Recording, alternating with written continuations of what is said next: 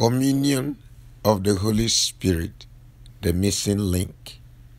I want to talk about the most important topic you will ever hear as a Christian, because everything else stems or springs forth from our fellowship, intimacy with God, after our relationship with the Father through the blood and broken body of our Lord Jesus Christ.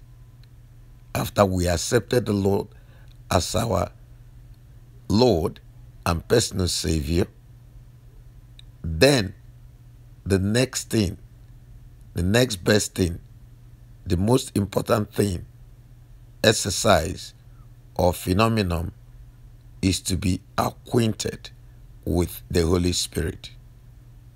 If you don't acquaint yourself with the Holy Spirit, you miss the whole essence of the Trinity. This is the most important person on planet Earth as we speak. The Father is in heaven, the Son is in heaven. There was dispensation of God the Father, dispensation of God the Son. He came here in a bodily form and spent 3.5 years training his disciples, died, shed his blood, his body was broken for our salvation, our redemption, our restoration, went back to heaven, and then sent the Holy Spirit, who is the most important person. In fact, you can't even come to God unless the Holy Spirit, the Spirit of God, draws you to him. If you sin against the Father, you'll be forgiven. If you sin against the Son, you'll be forgiven. But if you sin against the blessed, sweet Holy Spirit, the Bible says it's the sin of blasphemy. You will not be forgiven. Amazing. So this is the dispensation of the Holy Spirit. This is his time. This is his era. This is his epoch. This is the last of the last days. We need intimacy, communion, fellowship with the Holy Spirit like never before. Relationship and communion is not the same. I will consider 4 words that we might examine and periscope and dissect or break down for us to understand it. All of them, one by one. There are 4 of them. Relationship, fellowship or companionship, partnership, and friendship. On these 4 levels, we can relate to God. Relationship and fellowship are not the same thing. When you accepted Jesus as Lord and personal Savior, you become a child of God, according to John 1:12. And relationship will never be broken, but you can break fellowship, or fellowship can break down. Sometimes we call it fellowship or communication. That's the same word, or where we get the word communion or common union or companionship. All of them came from the same root word. Now we can relate to God on these levels. You understand that even Abraham was called a friend of God, and Apostle John was called Jesus' best friend. That's relationship on a friendship level. But you can also have partnership. A lot of people say, oh, God use me. God use me. That's the lower end. God can use you, in other words, walks through you. But do you know you can partner with God to an extent that you are co-laborer or co-worker with God? It's a higher privilege. It's a higher level of relationship as well.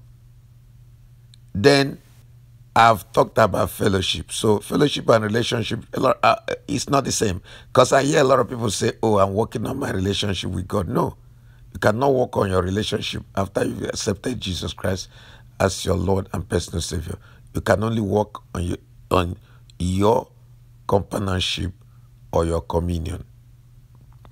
Let's look at the Bible, the King James Version, 2 Corinthians 13:4. we quote this always, especially when we say the grace. We read it this way.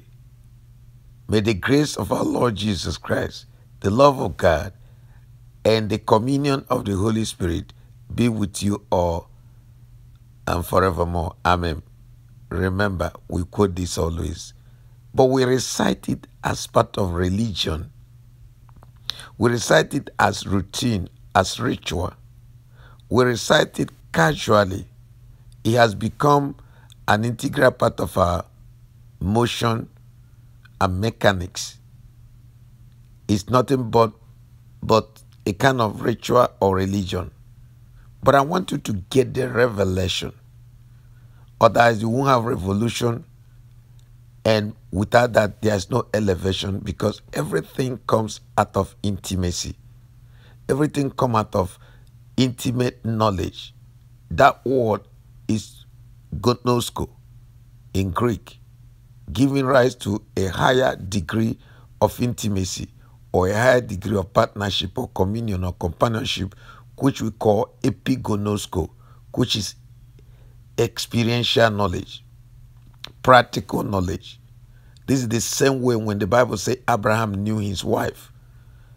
Is a product of intimacy, and with intimacy you can bear fruit, you can bear children, you can bear offspring, which is evidence of your relationship, or more importantly, your communion with the Holy Spirit. Now, if you notice, most relationship experts will tell you that before you marry somebody in union, which we call marriage or matrimony, there must be kind of knowledge of the person, which we call acknowledgement of that relationship, or what we call acquaintanceship. Then from that acquaintanceship, friendship can develop. When there is promise to marry one another in future, then there's courtship. And after courtship is the wedding, the wedlock, what we call communion or common union, as the case may be, where the wedding is solemnized publicly after private relationship in acquaintanceship, friendship, courtship. So now, I want us to examine where we read on the Bible, what we read in the Bible that I just sketched out for us. We want to examine some key words and key phrases there. The first is said, the grace of our Lord Jesus Christ. So grace is the key word there. The love of God. So love is the key word there when it comes to God. Grace is key word when it comes to Jesus. But did you know when it comes to the Holy Spirit, you see communion? Because it said, and the communion of the Holy Ghost. Communion is the same thing, we can't say this enough, as fellowship. Some translation call it the fellowship of the Holy Spirit. But let's examine something here very quickly. Child of God, you discover that everything comes out of our communion or common union. If you want to be used of God, if you want to be productive, if you want your Christian life to count, if you want to be somebody who do exploit for God, a vessel for display, the person that God uses, the person that partners with God in signs, wonders, and miracle, the person that will be a preferred vessel, yielded vessel to God, must be somebody that understands, participates, engages in deep, consecrated intimacy with God that is unbroken, perpetual, continuous, lively, alive, fresh, and vibrant. Without that, everything falls apart. Every relationship with God and everything we get from God is dependent on intimacy. If you want to hear from God, if you want to know God more, if you want to be sensitive to the Holy Spirit, if you want God to use you, if you want to work for God, if you want to do exploits to expand the kingdom of God, to walk in miracle, to walk in signs and wonders, to walk in healing and in deliverance, to influence civilization, influence people, influence their life for the better, make impact in your world, in this world, and leave your footprints at the sands of history. Knowing God through intimacy is the key, and you cannot know God without the Holy Spirit. Now, when you have communion, you discover that love is automatic, grace is generated. But today we celebrate grace. We talk about the love of God, but nobody talks about the most important link that hook you up to everything else, including grace, love, works, or ministry, or call it doing the works of God, or doing exploits for God, or doing great things and influencing humanity and civilization. God starts locally but acts globally. So if you want everything from God and anything from God, it all comes from intimacy. I want to read something for us before I continue and then talk about how to strengthen our relationship with God. This is the fact that Jesus, when he was going, said he will come back to us. Jesus also says something amazing, that he will be in us, that if he doesn't go, the Comforter, the Holy Spirit, the Spirit of truth will not come. And how did Jesus come back to us? Through the person of the Holy Spirit. And this will solve every puzzle in Christianity, because people spend time with social media, the new idol. This is why God said it's a jealous God. Anytime anybody talks, especially when people worship any other thing, any other idol, which comes in different ways, guises, forms, and fashion, God say, I'm a jealous God. And truly, there's no true love without jealousy. And today, the idol is social media. People can spend time in social media and don't spend time with God. Call it spending time with God, call it quiet time, call it alone with God. Some people call it covenant time. If you don't spend time with God, you won't know God. You won't hear God.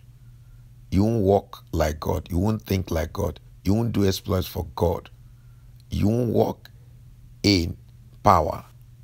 You won't walk in miracle, signs, wonders, because these things signify the presence of God. And without the presence of God, that means there's no personality of God or the personality of the Holy Spirit. And without the personality of the Holy Ghost, you won't see the glory. So intimacy is very, very important. Sometimes people call it soaking with God. God soaks us, or we soak, in order to be saturated with God, His Spirit, so that we can walk for Him, to influence others, to touch other lives, to do the works of Jesus. So the scripture said the Holy Ghost will be in us, He'll be with us, He'll be upon us. So if they are all the same, God wouldn't have distinguished them. Therefore, God does things in levels, in dimensions, in degree, and in measure, quantity, or amount. You can be deep, deeper, and deepest with God, depending on your level and degree of intimacy. You see, you can be as close to God as you want to be. There's no monopoly in relationship with God. When you spend time with somebody, you know them better. You know them intimately. You can even begin to discern their mindset and begin to think like them and begin to see like them. I begin to reason like them. I begin to act like them. I begin to even predict them unconsciously, automatically. And this is the key to relating or have intimate relationship and fellowship, what I call common union. That word is an acronym of two words. Communion, which is common union. You have things in common. You do things together. You spend time together. When you spend time, you spend life, because time is the stuff of life. In fact, time is the greatest commodity that is replaceable in the whole universe. So, child of God, there's something Jesus said here. It's going to be a long read, and I'm going to read it for us in King James Version. I'm reading from John chapter 14 from verse 11. Let me back up to 10 from verse 10. Believest thou not that I am in the Father, and the Father in me? The words that I speak unto you, I speak not of myself, but the Father that dwelleth in me, he doeth the works.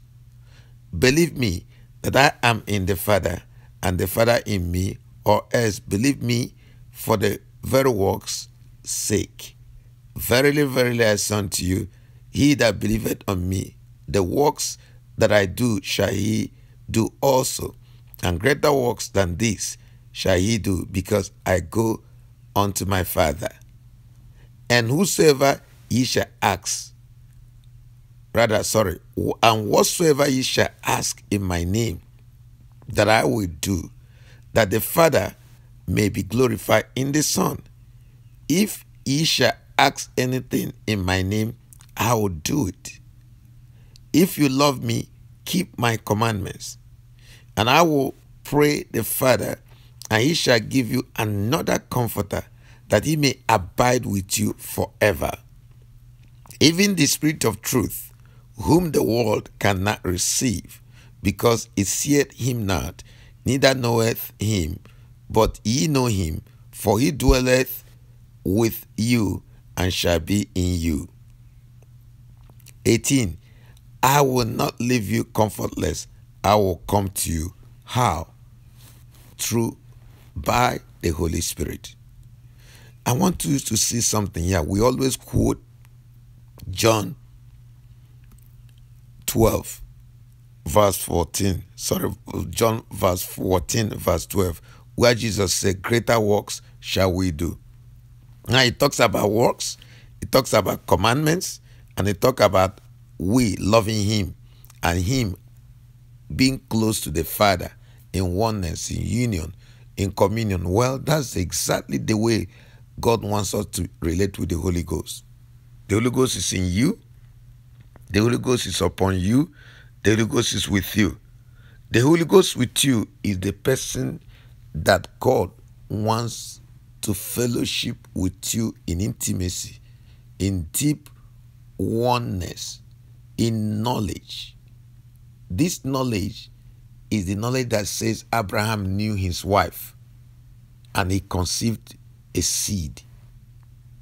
This knowledge is not casual knowledge or knowledge you obtain by research, knowledge you obtain by mere acquaintance or casual interaction. No, this knowledge in Greek is called epigonosko, which is superior, deep, intimate, experiential knowledge. This is what God wants us to do. The most important time or the most important thing we should do is to relate with the Holy Ghost through intimacy. When you relate with the Holy Ghost, you solve the problem of knowing God. You solve the problem of walking in the grace of Jesus Christ, the highest form of grace, the dimension of grace that nobody has ever known. Most of our problem is that we don't spend time with God. We are not acquainted with the Holy Spirit through intimacy. Every good thing, every blessing, every breakthrough, deliverance, turnaround, confidence, faith comes through intimacy.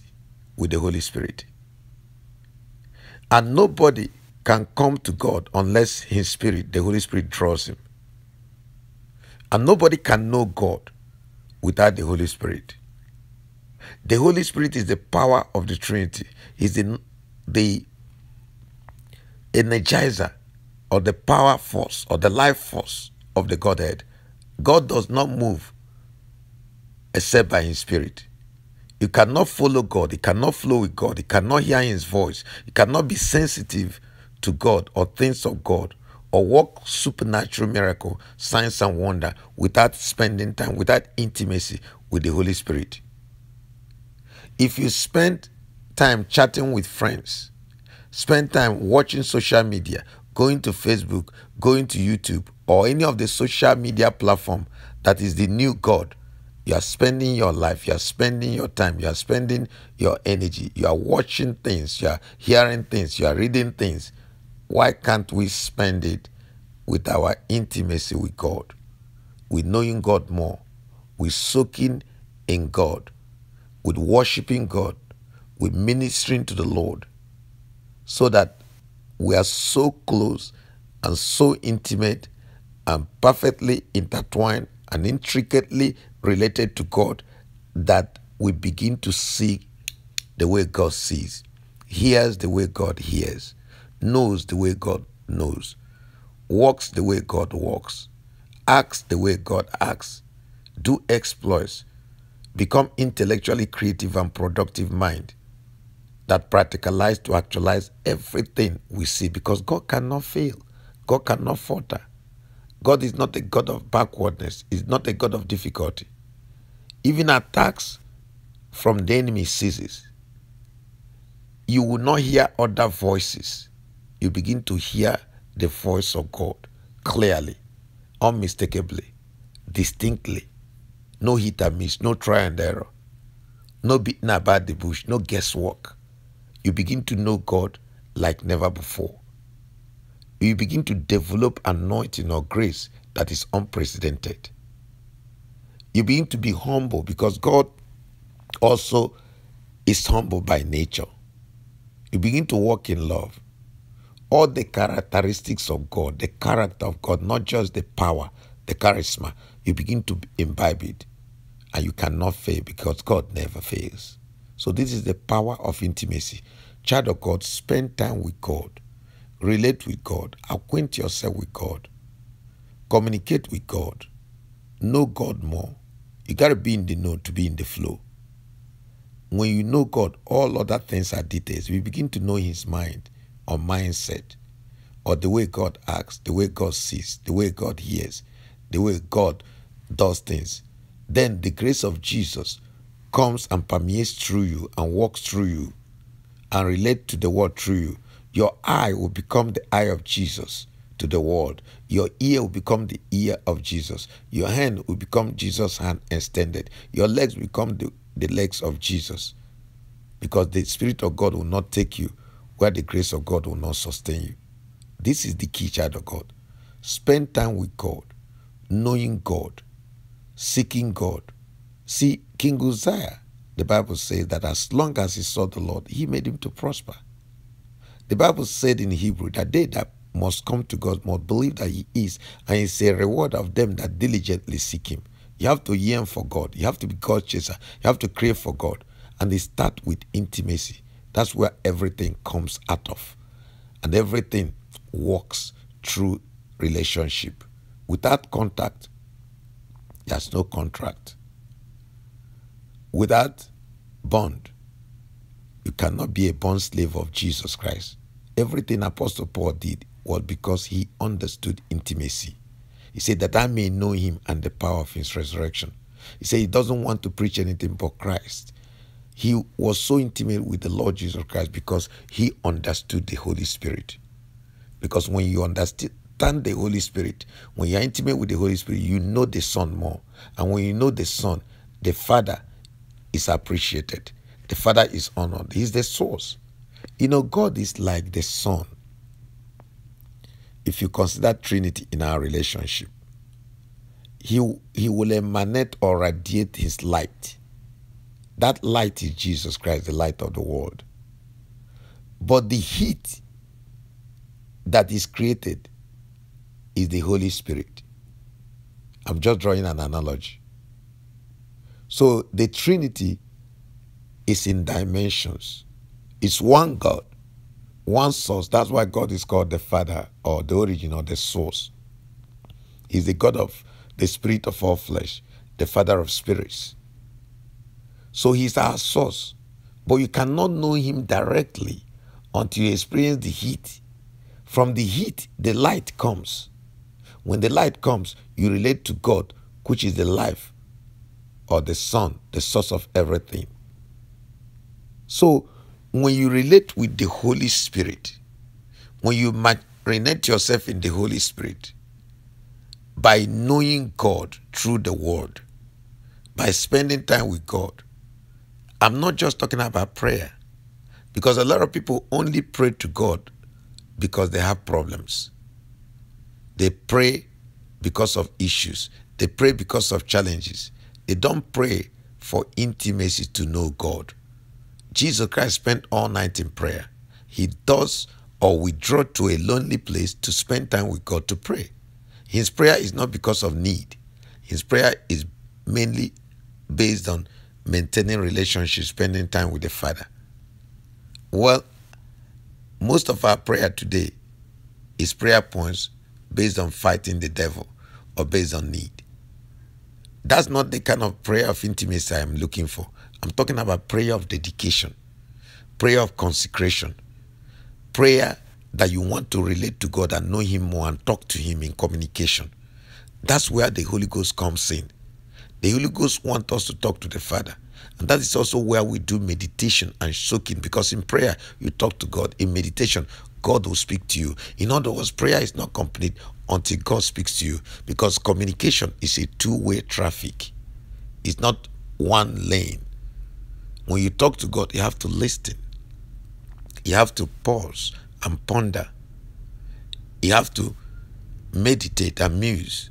You have to think about God and his words, and then he will drop messages. He will tell you things. The kingdom is voice activated. The kingdom is powered by words. The kingdom is powered by vibration of sound. The sound energy will go back to light energy. The light energy will go back to the source, which is the sun. So this is just an analogy, but the Father loves us to relate to the Spirit. He loves his Spirit and loves his Son. They are all from him. So child of God, spend time with God instead of with people, monkey chara, ungodly chara, talking about other things. Talk about what will help you and move your destiny forward, because you related with God in intimacy. Thank you. God bless you. I'll continue this series the next time. It's getting long. Dr. Ozo. Bye-bye.